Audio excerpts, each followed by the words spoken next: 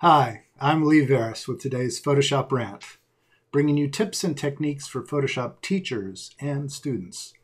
Today's rant will be about one of my favorite Photoshop parlor tricks, the horizontal curve. So what do I mean by Photoshop parlor tricks? So while stage magic requires real skill, the Photoshop parlor trick just implies expertise, utilizing an overly complex technique to achieve a result that can be had with a much simpler approach. The result may be somewhat useful, but the trick is primarily meant to impress the audience. The more arcane the method, the more it will impress. This can include using advanced techniques like frequency separation for simple retouching fixes. So today's rant looks at the horizontal curve. As far as I know, this technique was invented about 12 years ago by Jacob Bruce, and there was considerable discussion about this on Dan Margulis's Applied Color Theory forum. This eventually started being called the Jacob's Ladder technique, but for the most part, it's fallen out of use. However, I recently saw that someone had posted a tutorial about it, so I thought I'd debunk this technique here for you. All right, so here we are in Photoshop, and I have a picture of myself here. The technique, the horizontal curve technique goes like this. So we make a horizontal curve. I'm going to make a curves adjustment.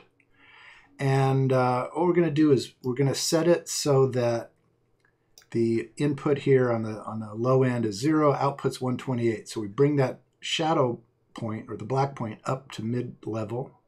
And we bring the white point up to down to mid-level. So we have a flat horizontal curve, and you can see what it's done is it's created a completely gray, featureless image. Now the trick comes when we change the apply mode from normal to soft light. And you can see nothing, it looks like nothing's happened. The idea here being that if I use the little finger tool here and I'll place a point from the forehead, and I'll put a sort of a lock point down there because I want to open up the shadows here. So I pull up on the lower part of the curve, and miraculously it seems to be opening up the shadows. Okay, cute, right? We've got the curve applied in soft light mode. So the question is this going to be any better or different than just applying a curve? So let's do a curve adjustment, a regular curve adjustment. And I'll do the same thing without changing the apply mode. I'll just lock that point on the forehead down. Maybe I'll lock another point just so the upper part of this curve doesn't move, and I'll open up the shadows. And looks pretty similar.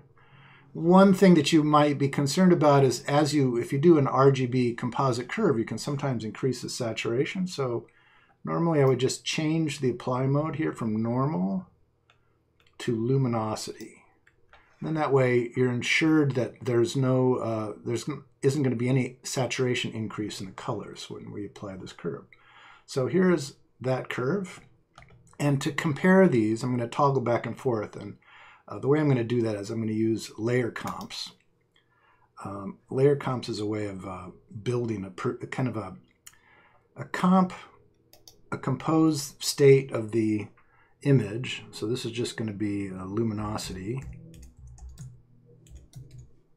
That's a luminosity curve. And then I'm going to turn that curve off and turn the other curve on and make another layer comp, and that's going to be our horizontal curve. Okay. So now I can kind of toggle between these two layer comps and show you the before and after luminosity curve, the horizontal curve. And frankly, I don't see a lot of difference. If anything, I prefer what's happening with the luminosity curve over the horizontal curve. We could probably get the curves to look more alike just by increasing this here a bit. So I'm adding kind of a little bit more of an adjustment in that horizontal curve to try and create the same effect. And let's toggle back and forth. All right, so they're very, very similar, but there doesn't seem to be any special reason to go to the trouble of making a horizontal curve. Let's take another look at another image here. So here's an image, and I've already made the two curves here, and I wanted to point out one disadvantage of the horizontal curve versus the luminosity curve. So here's the horizontal curve, and I'm going to apply a luminosity curve. Now this is a very colorful image, and the horizontal curve, you can kind of see the highlights don't have quite the snap that the luminosity curve has. And if we look at what the horizontal curve looks like, it's pretty, it's pretty radical. We've really stretched the points of this curve compared to let's look at the regular curve. Seems pretty gentle in comparison, and yet it's creating a more contrasty effect, and we've actually got more tones are being pushed around without increasing the color saturation. So what exactly is happening here? I mean, there's a difference between applying something in soft light or overlay mode as opposed to applying it linearly. Let's look at this step wedge here I've got, and I'm going to place a bar of gray over this. Now this is being applied in normal mode right now. I'm going to switch this to soft light.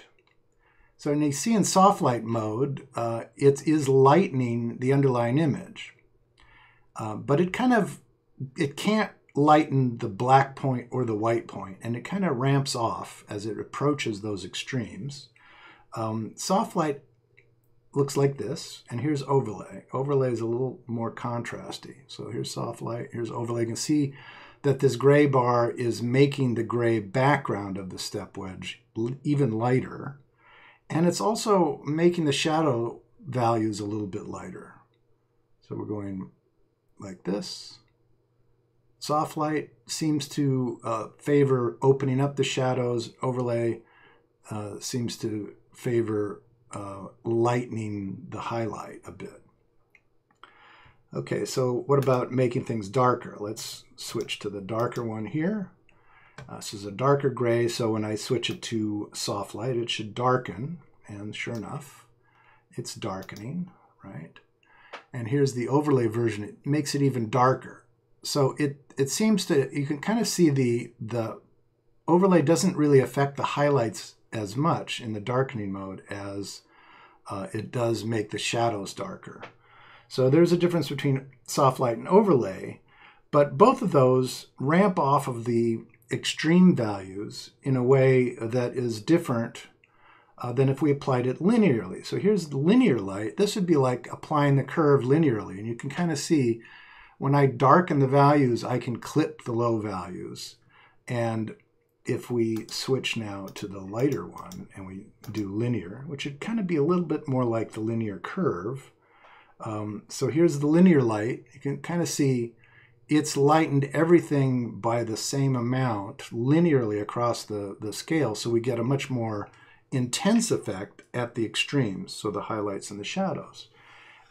This is what's giving us the look back in this image, where the highlights have a bit more snap, and even though the curve is much more gentle than the horizontal curve. Okay. Well, that's it for today. I'll look at more parlor tricks from time to time. Remember to subscribe to the Rant and ring the bell so you'll be informed when the next rant is posted. Photoshop Rant brings you weekly Photoshop tips and techniques for teachers and students with a focus on old school techniques and step-by-step tutorials. If you'd like to see how I might approach an image enhancement, put your image into a Dropbox or Google Drive and send a link with an explanation of what you'd like to achieve. Send that to me at varis@varis.com. Thanks. I'll see you in the next rant.